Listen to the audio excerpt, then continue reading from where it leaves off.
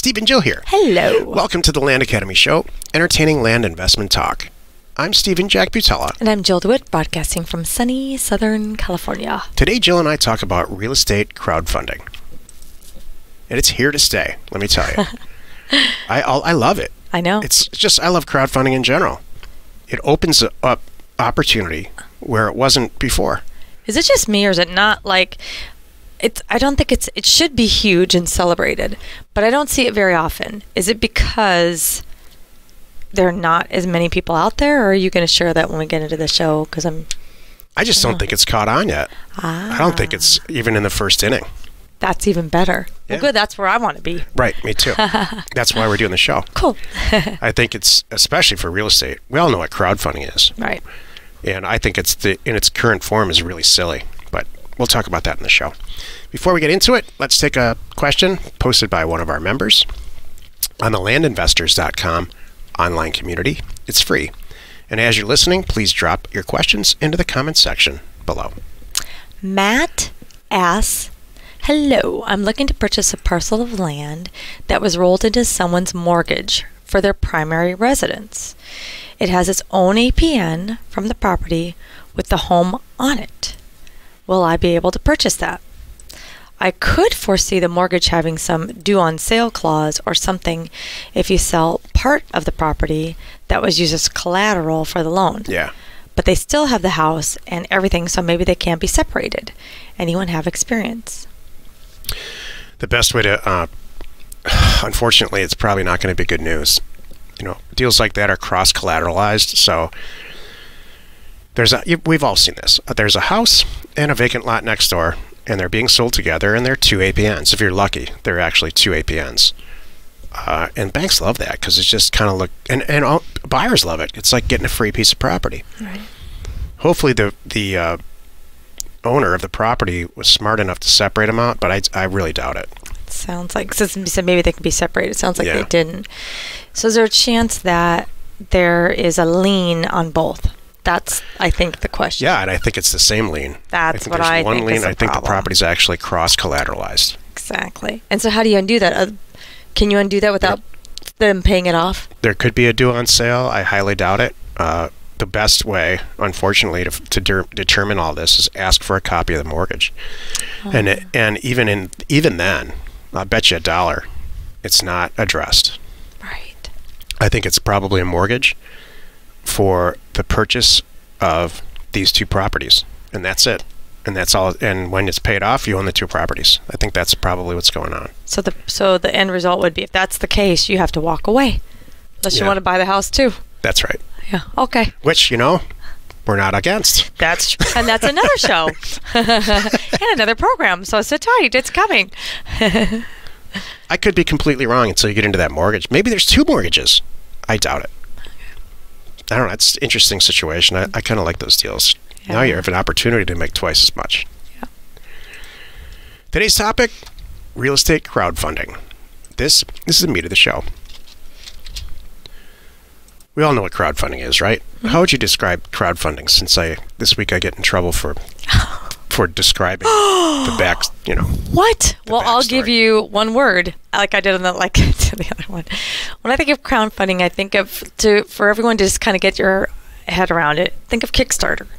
That's like crowdfunding. Someone puts something up there that they want to do. Maybe it's writing a book. Maybe it's... Book's a perfect example. I think it all started with books. Okay, writing a book, crowdfunding. So everybody puts in however much, money they want to put in. Maybe it's, $100, maybe it's $1,000, maybe it's $10,000. Maybe it's 50 cents. Right, maybe it's on 50 Kickstarter, cents. you can literally put like $1.50. Okay.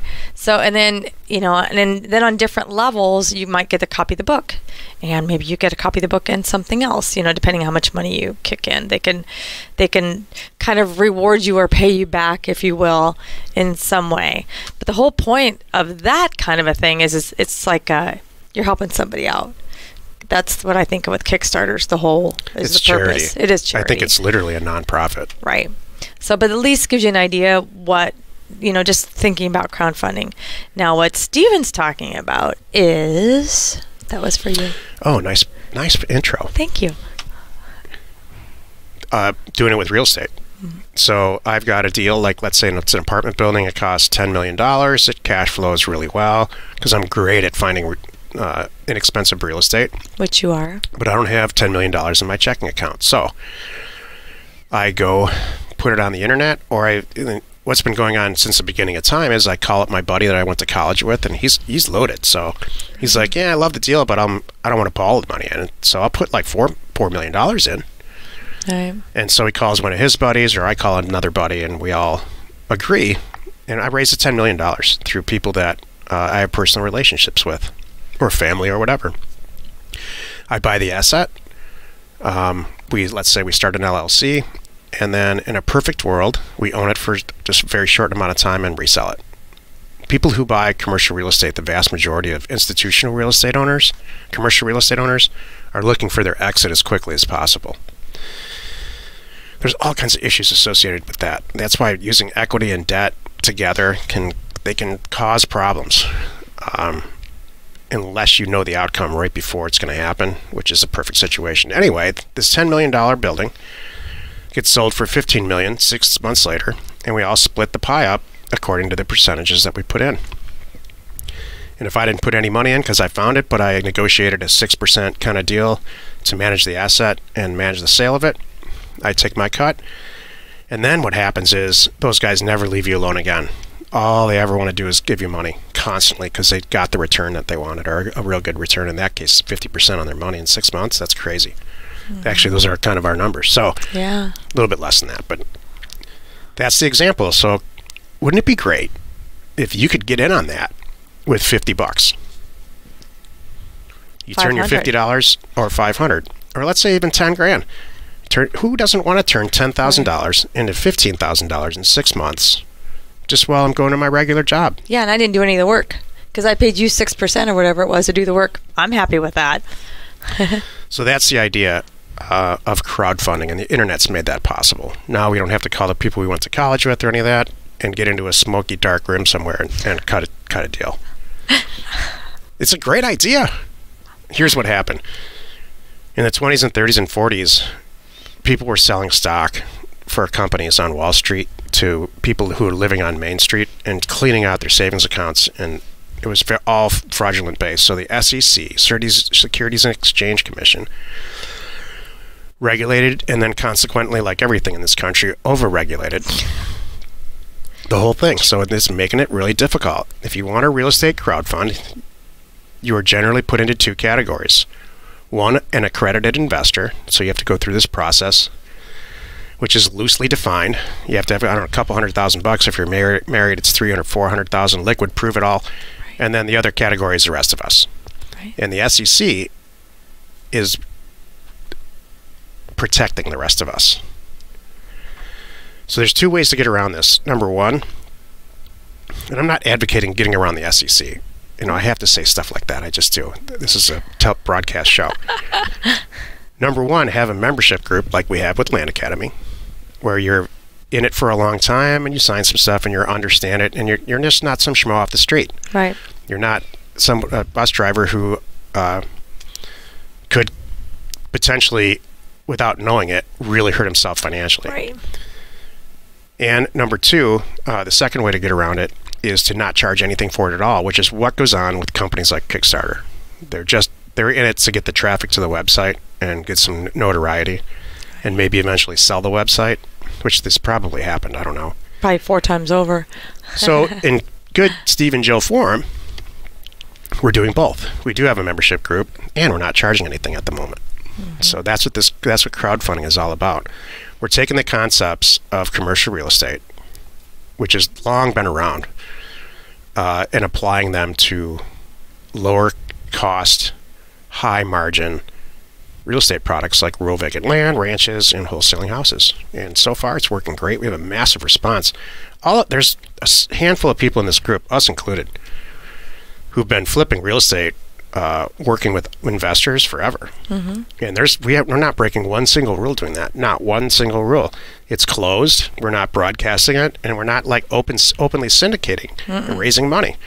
We're not like advertising. People contact us weekly to throw money at us. So what we're trying to do is to take that concept and make it so that people who are interested in doing this can go online in a relational database, watch these deals happen, and get real comfortable with it, and put money in or deals in.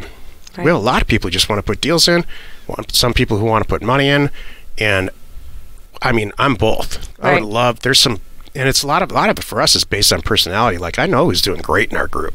Right. I know who's not going to make, generally not going to make a bad decision. Right. So there's a lot of other benefits, like another set of eyes or 6 set of eyes on a deal. That's a good thing. If you got 6 professional real estate people in our group saying this is a good deal, and they want to put in money now, it makes you feel good. Yeah. The deal that you brought to the table. I can't think of a faster way for somebody who's new and really aggressive and bright to learn than in CRM like that, online, watching someone who's 20 years older do a deal and how they do it. Exactly. And the guy who's 20 years older, that's me, watching the young person from a tech standpoint and how they think, there's a huge benefit. It's a two-way street. So real estate crowdfunding is awesome.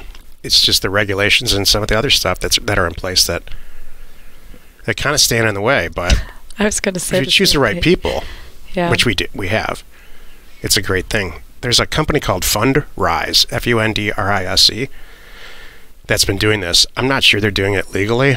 I haven't looked into it enough. There's a couple other ones that have been around for a while. So, but it seems to me, I think they're all accredited, investor driven. Exactly. Because you have to put, I mean, it's a lot. What There's they want you to put in process. Is the minimum buy-in is like 50 to 80,000, which precludes almost everybody from doing it. Right. So we are in the process of getting this done. Actually, we're pretty far down the road. I'm excited. I am too. When do you think you're going to be able to make an announcement and officially? Well, we're meeting on this. When does this show air? This show airs on Thursday. We're meeting on it today, even though this is being recorded lots of days earlier than that. So that's cool. All right, so we're maybe this time next week we can have some insight on that. My whole goal is to get 15 or 20 people in the beginning to test it. Everybody can see it. If you're a Land Academy member, you can just log on and watch. You can't participate yet until we get these 20 people that have really kind of orchestrated this thing with us. We'll put all the completed deals that we have in there so you can see. This is all theory now.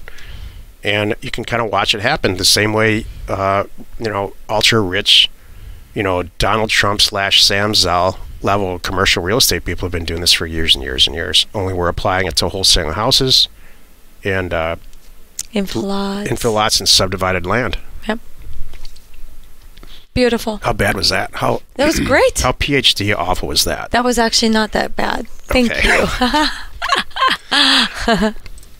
Well, you've done it again. You spent another 15 minutes or so listening to the Land Academy show. Join us next time where we discuss why playing at your level is imperative.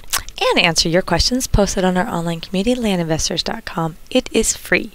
You are not alone in your real estate ambition. You don't have to be hypersensitive to the PhD. Okay. You're so funny. Please be sure and hit the subscribe button to stay up to date on our podcast. Like us and comment on what you would like to see in future shows. If you are listening on iTunes, please rate us there. We are Steve and Jill. Information and inspiration to buy undervalued property.